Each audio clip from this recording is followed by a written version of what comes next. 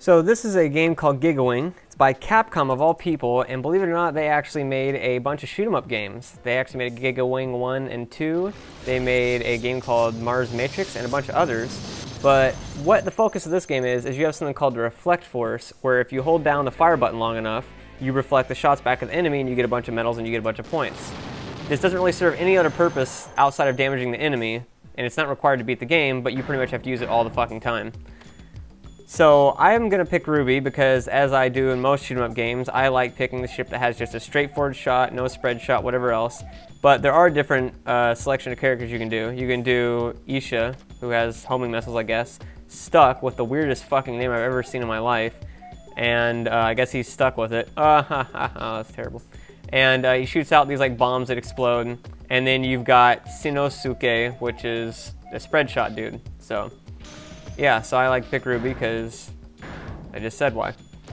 So I'm gonna pick Start here, and then I guess she's like a orphanage mother or something like that.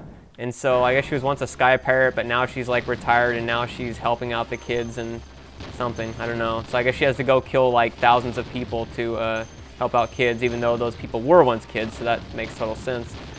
But you basically get the medals, and with each one you collect, without dying, the multiplier goes, well, not the multiplier, but it successively goes up cumulative. Like, let's say I get one medal that's 10 points, then the next medal will be 15 points, the next one will be 20, and then 25, and then so on. So if you don't die in this game and you continue collecting medals, you can get a ridiculous amount of points in this game. Like you notice how the points are already what they're at?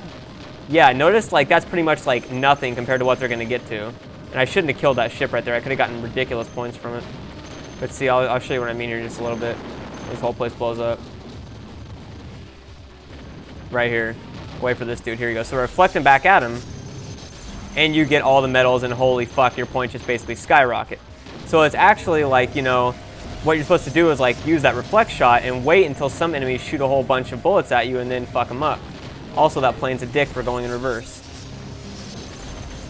It's also good when you're getting a straight out swarm with bullets and you need to get the hell out and you don't want to get your, you know, ass blown off.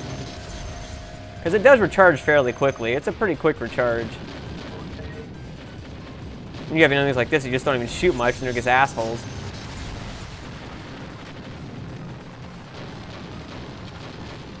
Come on. There you go.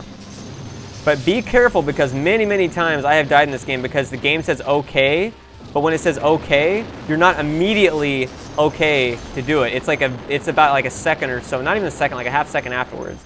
So the minute you hear okay, you know, it's a very, very tiny amount of time afterwards you can actually use it. So don't get fucked over by that. Fuck you.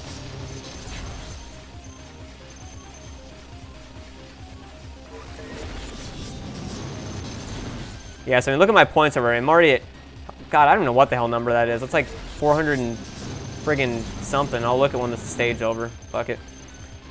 But yeah, there's my multiplier there too on the upper left, the one with the red gem. My multiplier is times 981,000 per thing I destroy.